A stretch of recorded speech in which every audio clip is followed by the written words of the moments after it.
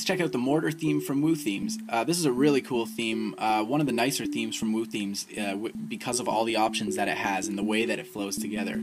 Really, it's a great theme for having a lot of posts because of the way that they're all laid out on the homepage. And this is something that you probably won't see in any other theme. The way that these posts are laid out is very nice because they're all different sizes, but there's no gaps. Meaning that you're really filling the page with content in an efficient but viewer-friendly way. So yeah, you can tell it's really nice to look at. You can control how many columns you actually have, whether it's 3 or 4 or 2. You have the option to choose right from the back end how many columns you want to use. So if you think that's too much content for your homepage, you definitely have control over that. You'll also notice this advertisement area up here. You can insert your own ads, or you can do away with it altogether.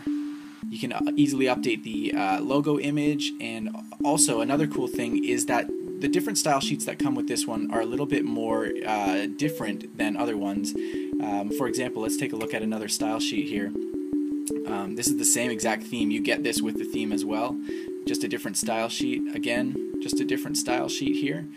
And even pink here, which really looks entirely different. So you can just imagine all of the different things that you could potentially use this one theme for. Let's take a look at the back end and see how it all works.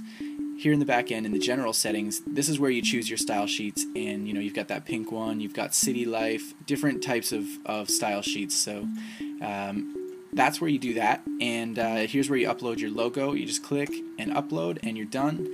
And then if you really do want to add or change a custom class in CSS, you just add it here and then make the change. So yeah, that's basically the Mortar theme. Really nice theme, especially if you're going to do something like a magazine or a blog or some kind of article driven site.